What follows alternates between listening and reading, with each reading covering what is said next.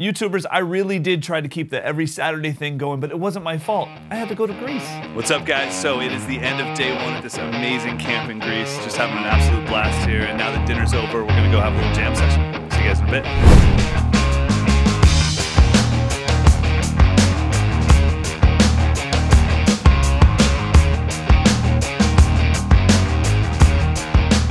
What's up, YouTubers? Hope you guys are doing absolutely fantastic. As you can see from these clips, I spent the last week in Greece. I was teaching a camp there alongside Chris Coleman, Derek Roddy, George Koyas, and Mike Kapolidis. And it was absolutely epic. Smack dab in the middle of the mountains near Athens, Greece, there was this giant California dude ranch where we had this amazing camp. This year there were 45 drummers from all over the world, and I gotta say it was one of the most inspiring camps that I've ever been a part of. So I put a link down below if you guys want to get any information about maybe attending the camp next year. All right, let's get into it. This is something I think we all need to talk about. We have all experienced, myself included many times, that feeling of every time you play a groove, it's the exact same groove. Every time you sit down, it goes.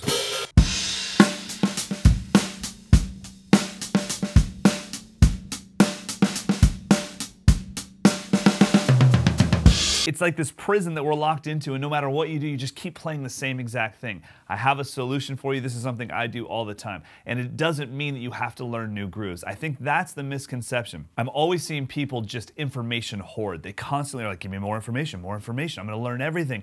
And then they get like C minuses in 20 different things when all you really need is an A in one subject. So what we're gonna do is we're gonna take two grooves that all of you already know. We'll start with pretty much that groove I was just playing. 1 and 2 and a 3 and 4 and a 1 and 2 and a 3 and 4 and a 1. Let's just say that's the groove that you're stuck inside of and you just can't get out of it. Every time you sit down at the kit or you play with your band, that's what you play. Instead of trying to learn an entirely new groove, just change the first 4 notes to something you normally wouldn't play, and that groove will sound way different. So we're gonna use the first 4 notes of something that probably most of you don't do, which is left foot on the downbeat of 1, just to throw things off a little bit. We're gonna have left foot, right hand, left hand ghosted, and kick. So 1 E and a, 2 E chill and a 4 E chill and 1 E and a, 2 E chill and 3 E and a 4 E chill. So I'm gonna play that basic groove, 1 and 2 and a 3 E and 4 and a. I'll play that for 4 bars, and then after that I'm gonna replace 1 E and a with shigga.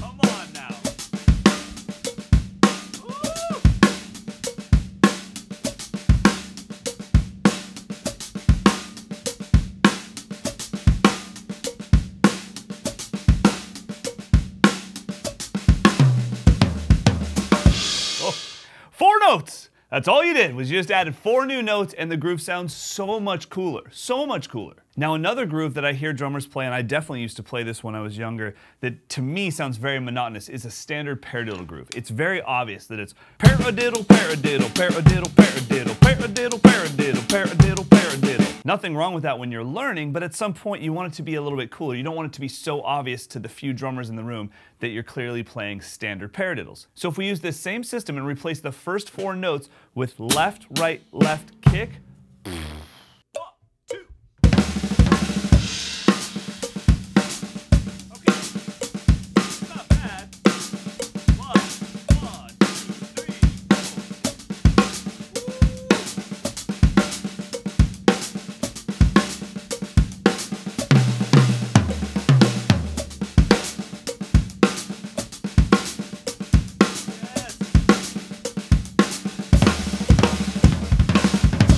Greek yogurt and honey, that sounds good. Come on now! So like I said, you don't have to be constantly learning new grooves. Sometimes you can take those grooves that were working just fine for you and tweak them just a little bit. And for me, when I feel like I'm in a rut, instead of trying to reinvent the wheel, all I do is think, well, maybe I'll just change the first few notes. You can also use this as a way to improvise. Maybe you start your improvisational stuff in 2-bar phrases and it always starts with those 4 notes.